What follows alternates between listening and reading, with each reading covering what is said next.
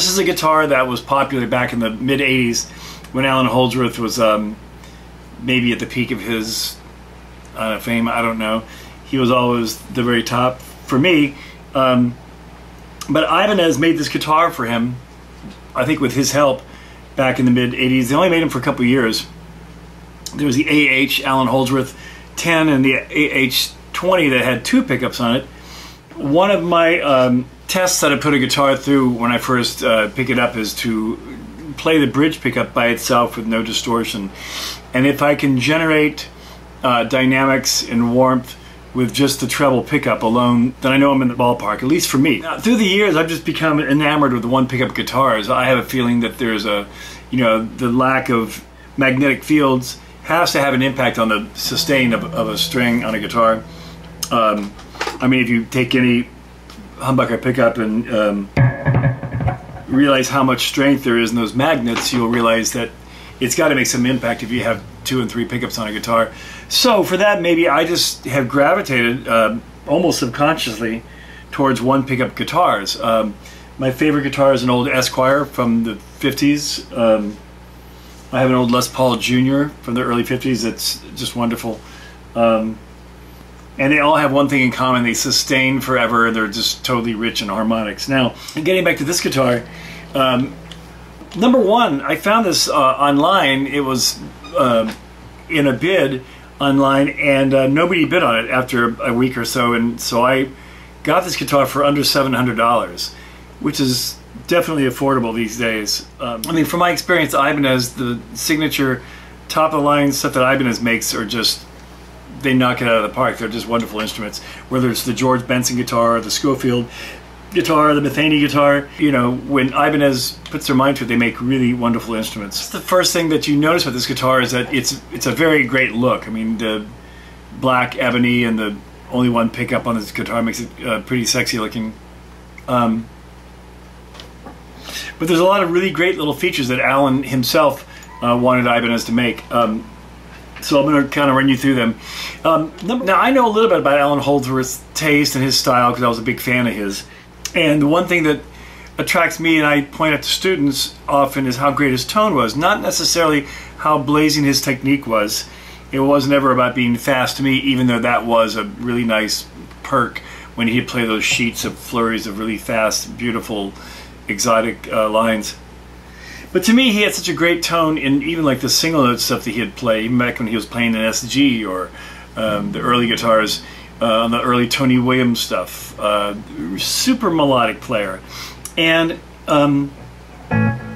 so he kind of, being the scientist that he was, and if you'll notice on this guitar, there's like a little spider logo on the logo, which I had come to find out through the years that he was a real, that was one of his hobbies. He was a real specialist and knew almost everything about spiders.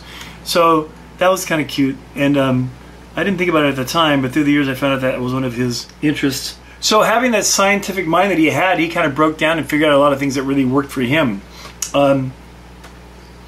Number one, the guitar is made out of basswood. Light wood. The weight of the body definitely makes a difference in the shape of the sound.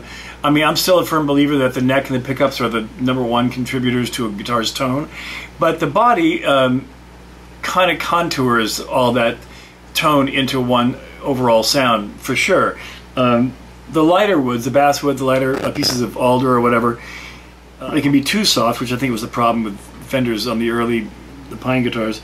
But overall, generally speaking, the lighter the body, the bigger, the rounder the tones are, which is ideal for guys who are soloing lines like Scott Henderson, Alan Holdsworth. Their lines were almost horn-like, and that's what they were kind of going for. In my opinion, I think the lighter bodies make for a rounder, thicker tone for that, and for the clean chordal stuff. For the power chord, the crunchy stuff, a heavier body would be more ideal, I believe, like, Les Pauls, when you're playing heavier, power chords and stuff. Even guys like Paul Jackson Jr., who play the real clean, it's a pointed, real clean sound, where this is more of a rounder, softer, almost compressed attack.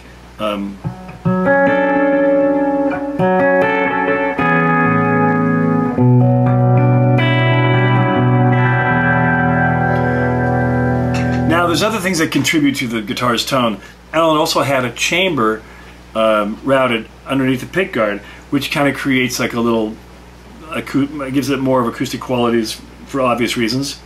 The pickup itself, I was always thinking that these pickups were super hot, but they're not. This one's like 8.5 around there, so they're not really highly wound pickups. So I came to find through my experience, and I think maybe Alan may have done this too, that I use a lot of like neck winds on my bridge because the lower winds have a clarity to them that's really desirable, I think. I've found that the lower winds pick up more of what your fingers do, and if you need more overdrive, you can always control that at the amp, but sometimes doing it at the pickup makes for a darker, muddier sound.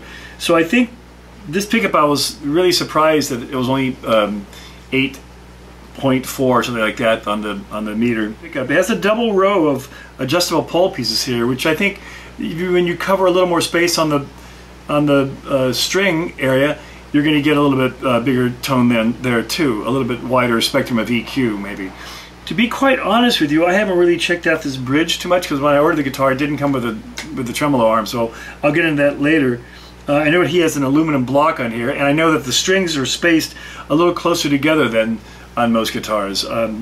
It's more like a Gibson spacing on a Fender scale, almost is what this is. But that makes it great for vibrato on the high E string and the low E string.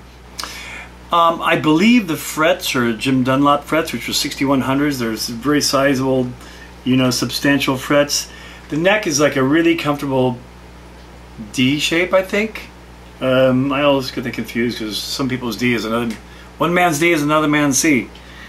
The fretboard itself, the radius of the fretboard is super flat. It's like, well, there may be flatter, but I think it's like 17, something really, really flat. But what this does, it makes it possible to pretty much bend anywhere on the fretboard without it buzzing out.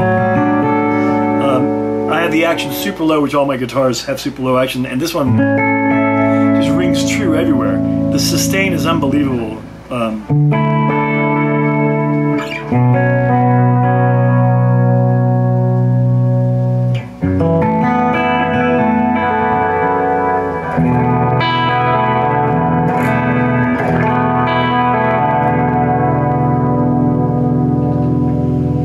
Fantastic instrument. The intonation is great, has a graphite nut that helps you keep the guitar in tune, string spacing, the routing, the great pickup, which I was thinking about changing, but I'm going to keep this one because it really sounds that great.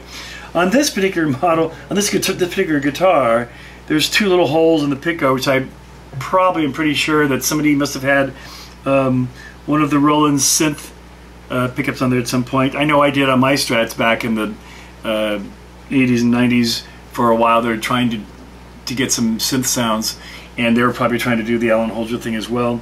The pots are super smooth. The body shape is kind of cool too. I'm not a big fan of like really modern or tricked out shapes or holes in the guitar or whatever. I've always been like a Strat Telly Gibson guy, and it's a very elegant design, and I just sit around playing G chords all day, and it's just a pleasure.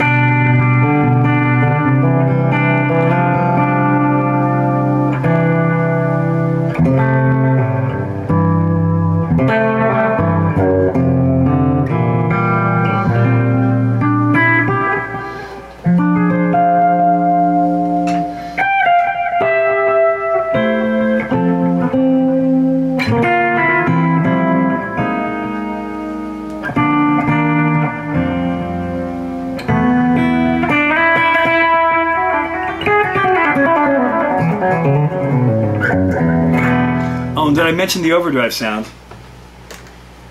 This is kind of what it was famous for to begin with, because you want to get that Alan Holdsworth.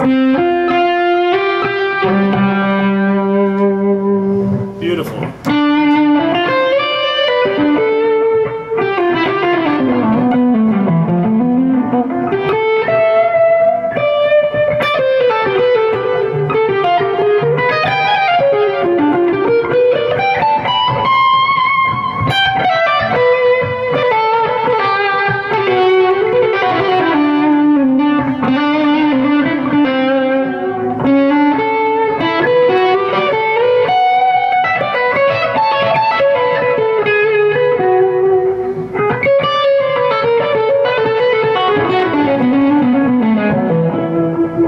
with the Ibanez AH-10.